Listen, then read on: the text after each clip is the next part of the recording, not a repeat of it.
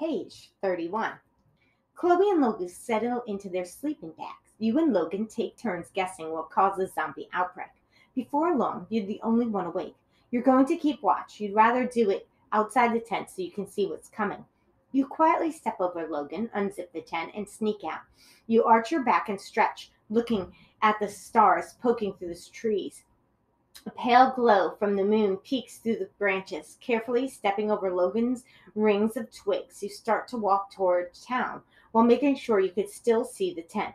On a normal night, the only sound would be a wind rustling through the trees, but you can hear sounds that send chills down your spine.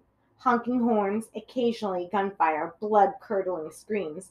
Maybe Logan was right. We're better off away from the city. You turn around, but the tent is nowhere in sight. You must have walked farther than you thought. You make your way back to the tent, keeping your eyes focused on the ground to avoid stepping on anything that would make noise. As you get close to the tent, you hear twigs snapping. Your eyes catch something moving 15 feet in front of the tent. A zombie! You freeze mid-step. The zombie hasn't seen you or the tent, but you start to panic when you realize you left the tent flap wide open. If Chloe and Logan make the slightest sound, the zombie will be on top of them in seconds.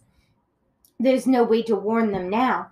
You stay still and hope the zombie passes. The only other option is to try to lead the zombie away from the tent.